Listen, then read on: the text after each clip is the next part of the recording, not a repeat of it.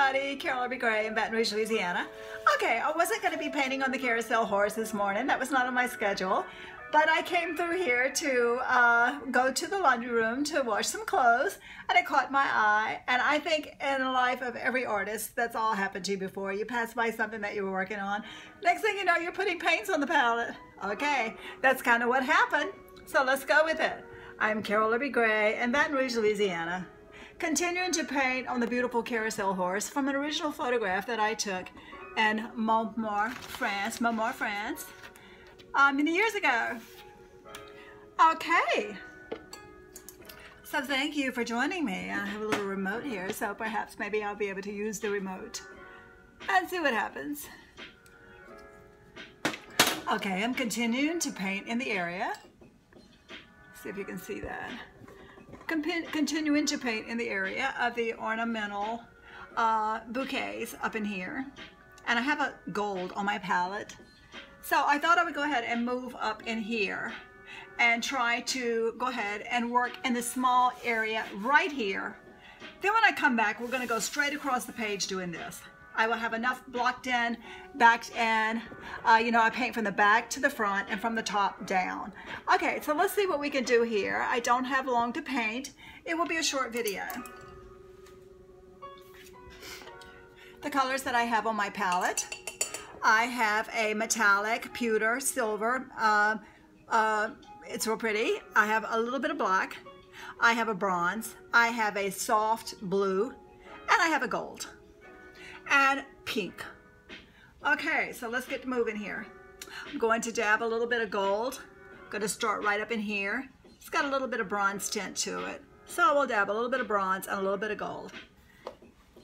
And I think I will go ahead, and I'm seeing now the shape that I've transferred is not the exact shape how it should be. I see it's a little, it's slim at the top here, and it kind of pineapples at the bottom on the picture. Okay, kind of slim at the top and kind of pineapples at the bottom. I have this fat. Okay, so what I'm going to do now, I'm just going to go ahead and get some gold in it.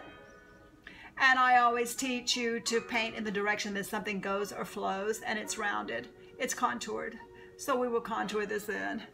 And on the left side, we have some orange over here, and we have some black. So what I'm going to do, I'm making a correction with the paints.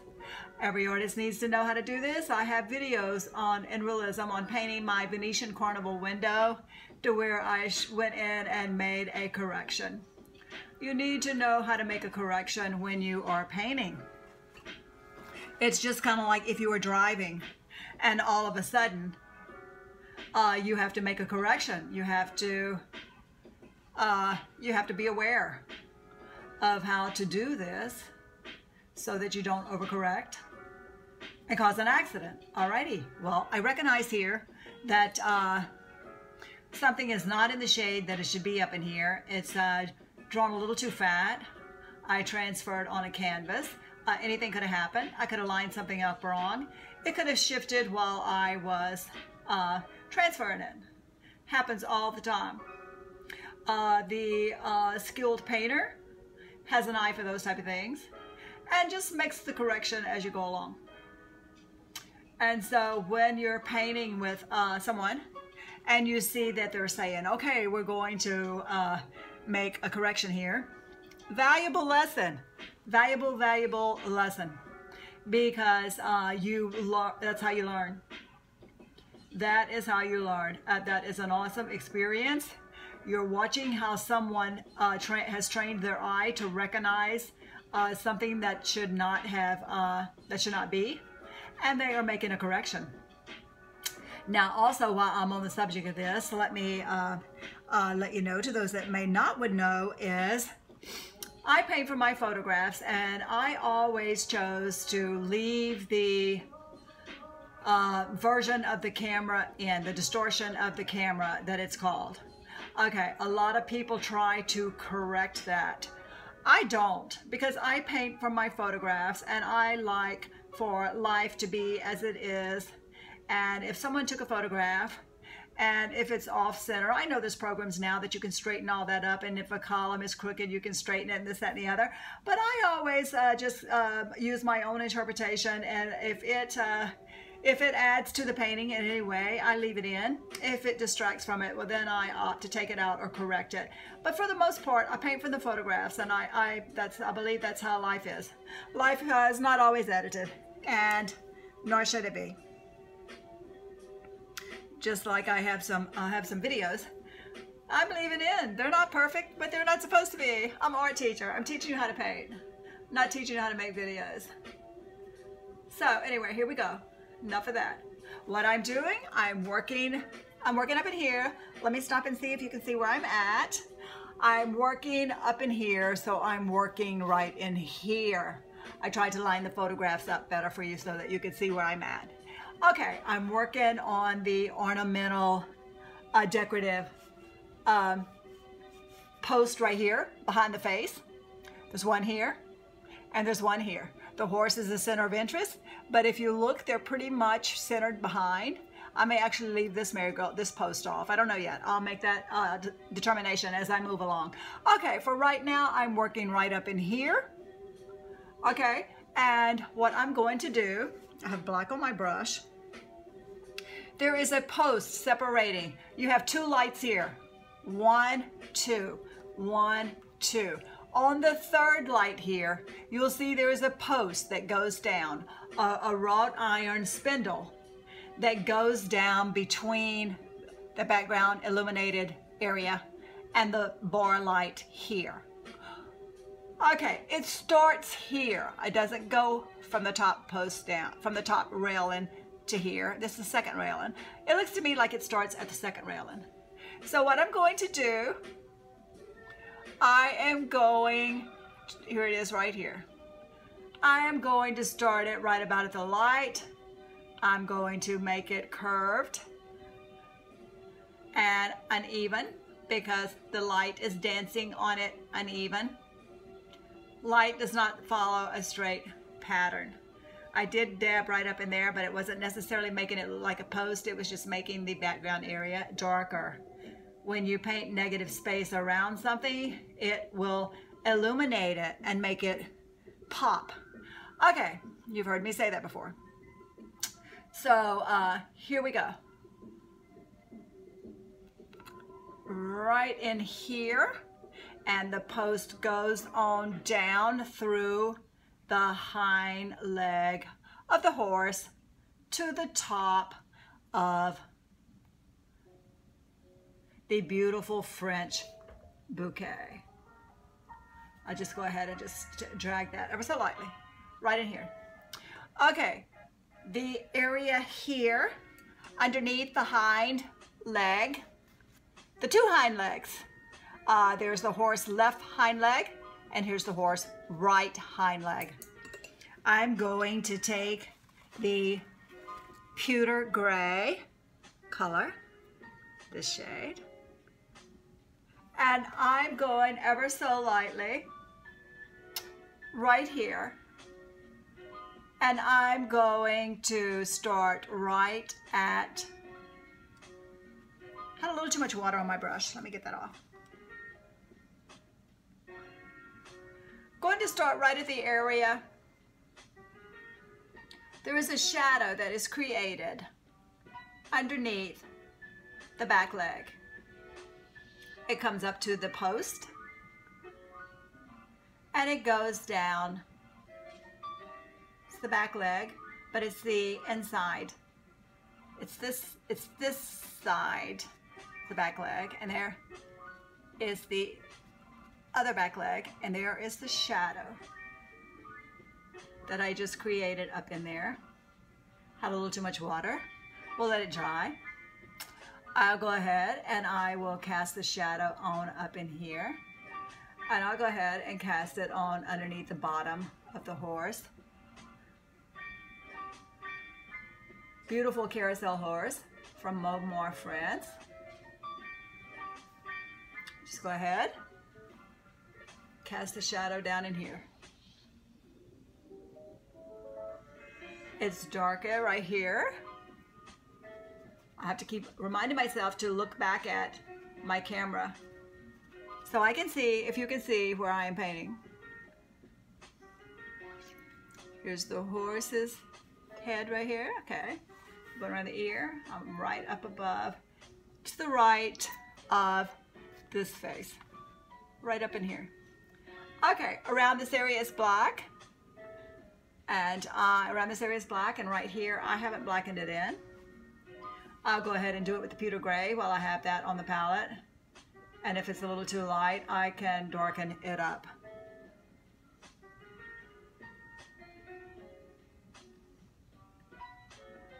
I have free, no content, no copyright music for YouTubers playing.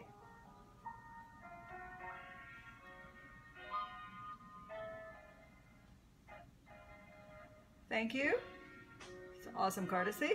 I will call it out in the video.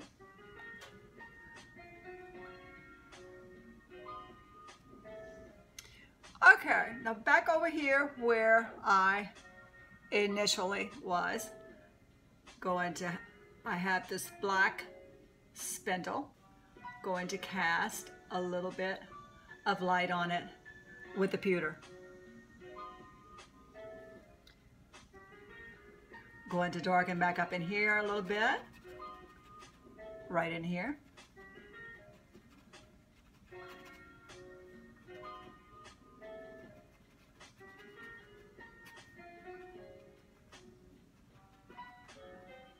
If you're starting to like my videos, I'd appreciate it if you would like them, because some people are telling me they didn't even know I had the videos, and I'm like, well, I was a little too scared to tell people I had videos because I didn't have much content on them yet, and I had been working in realism for many years and teaching here. So anyway, the YouTube thing is new, but it's all coming together. I'm pleased to announce that it is coming together.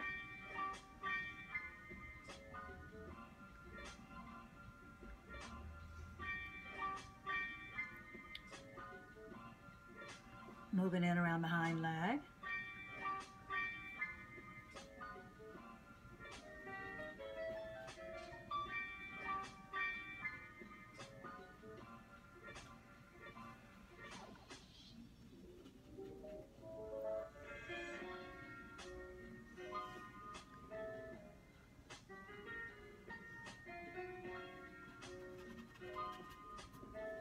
I'm going to go ahead real quick and take this pewter that I have on my palette and dance a highlight on that piece of wrought iron.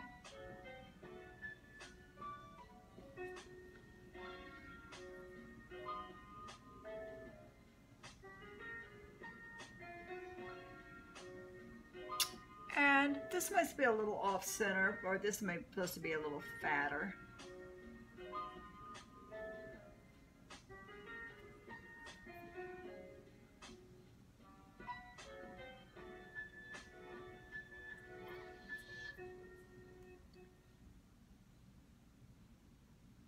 Because that's where I had the graphite drawn. And right here is a round area.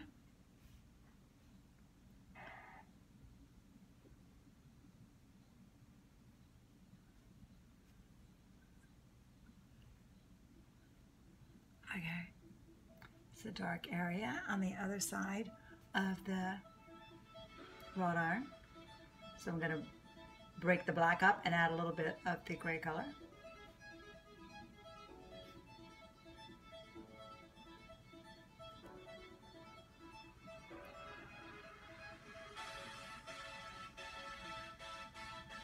Okay. I do have orange on my palette. So right up in this area here, where the orange is dancing on the other side of the spindle, right in here, I'm going to go ahead and put that in on mine, right here, and right in here.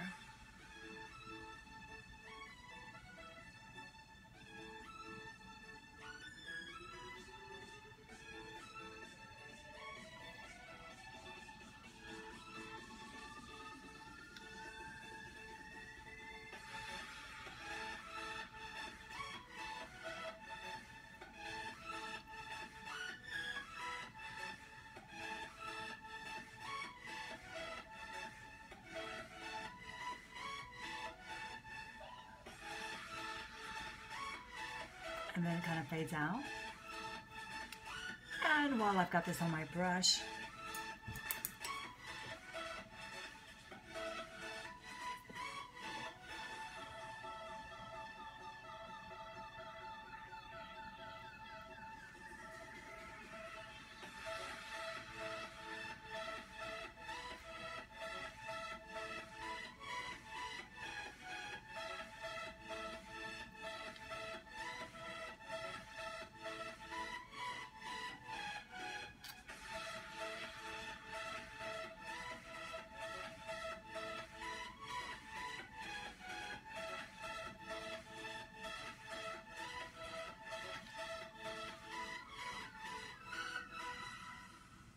okay, always looking adjacent to see if I have a color on my brush where I can use it.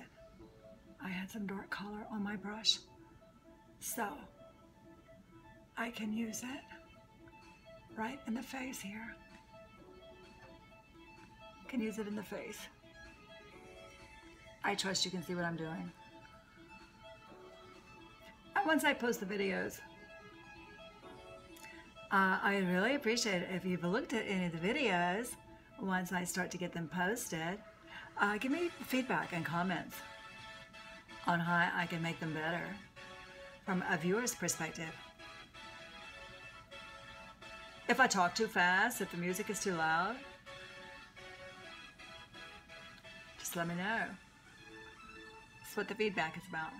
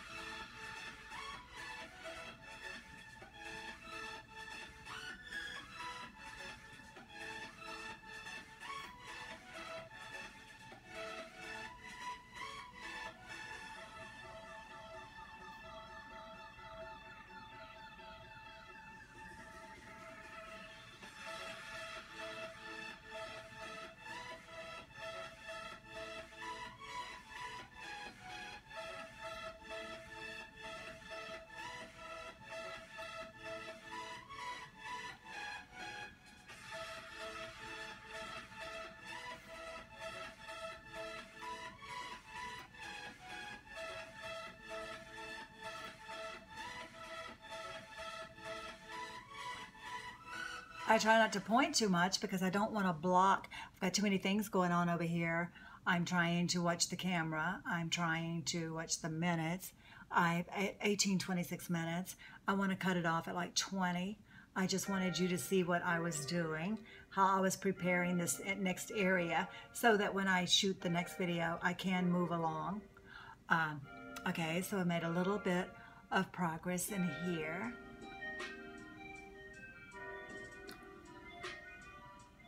With the black that I had on the palette. Trying not to waste.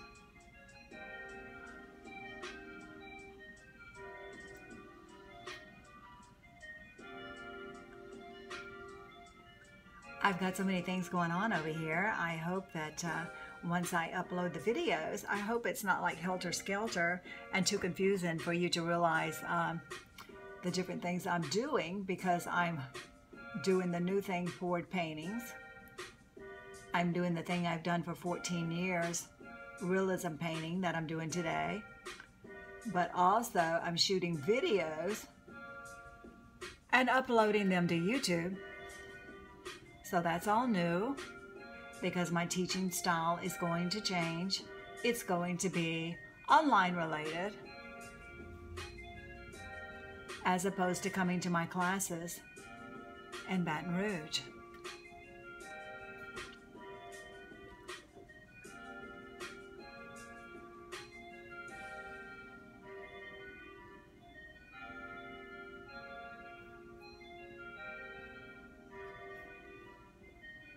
Just go ahead and put the gold in here.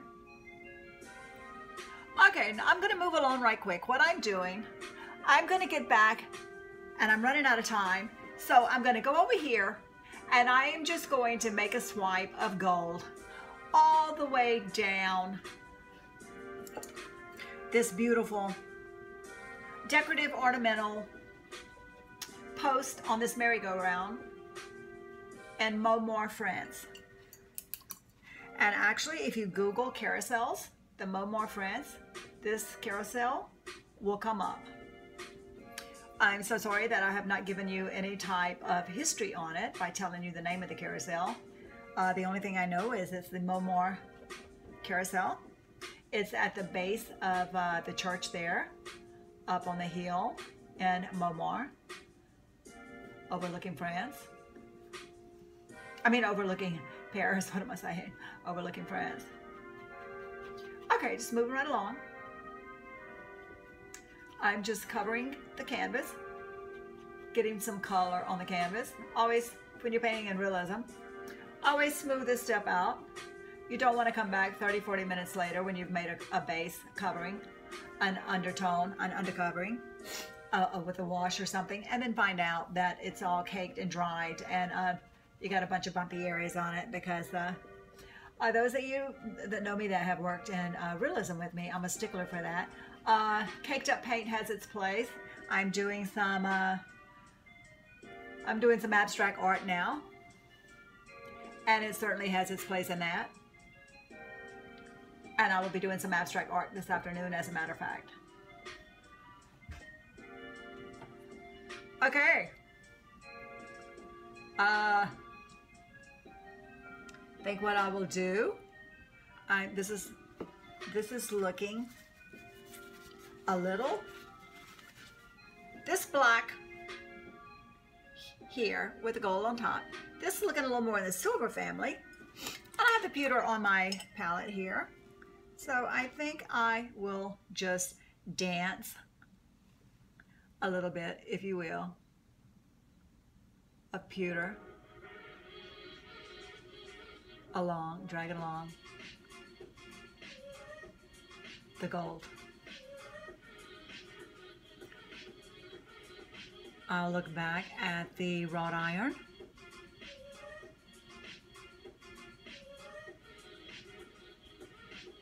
And maybe make a few passes of little swirls in the wrought iron.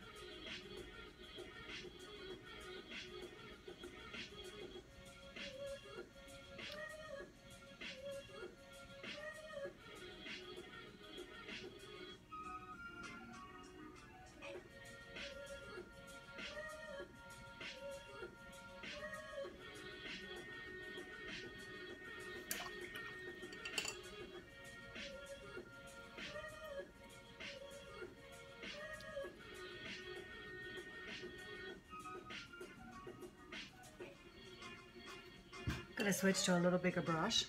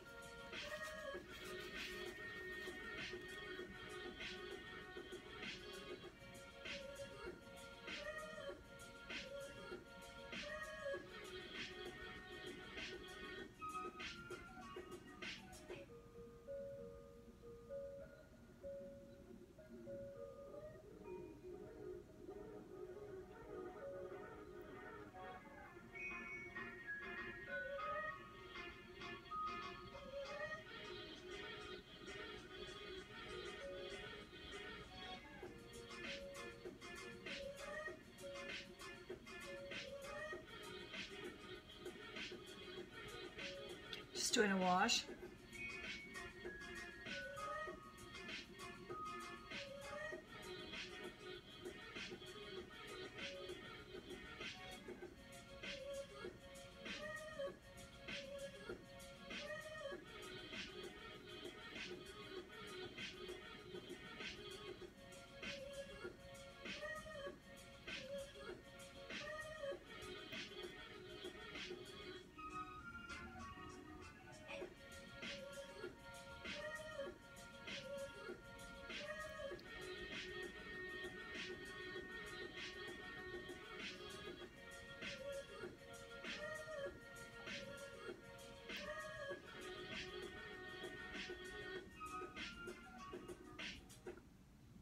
making sure you can see where I'm painting. I had thought about taking this post out, but since I've sharpened it in, I think I will leave it in. I will not second guess the decision that I made at that time. As an artist, you are confident enough to, as an artist, to where if you see something that you should have left out, you're skilled enough how to make the correction that you can take it out in just about any time, no problem. But this is the thing that sometimes the artists can second guess themselves and take things out that at the time when they made the decision to leave it in, that was the right decision. So you'll learn as you train your eye, you're also training your mind. And you will learn that when you make a decision to go with it. And then you will also, like I said, you will learn that you will have the skill set necessary to where if you come back and you look at something from a different perspective and you think, wow, well, you know something? I think that might be a good idea to move this or relocate this or take this out or whatever. Well, then you're looking at it from a different perspective. And sometimes perspectives open up a different perspective as we paint. So always be open. You don't want to be a stiff painter, stiff in mindset and moves. You want your paint to flow freely and have life. And, you know, it's just the way it is. Okay, so we've made quite a little bit of progress here in this short amount of time. I want 27 minutes. Okay, I promise it's going to be a 30-minute video. And this was covering a lot of territory in 30 minutes. So you can see how you can come in here with a paintbrush, switch to a little larger brush. And when you're doing your first layer, making a layer in there, you can move right along with a larger brush.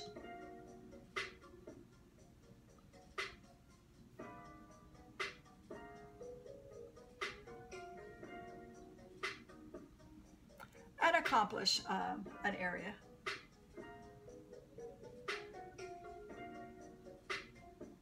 Okay, lesson learned right here.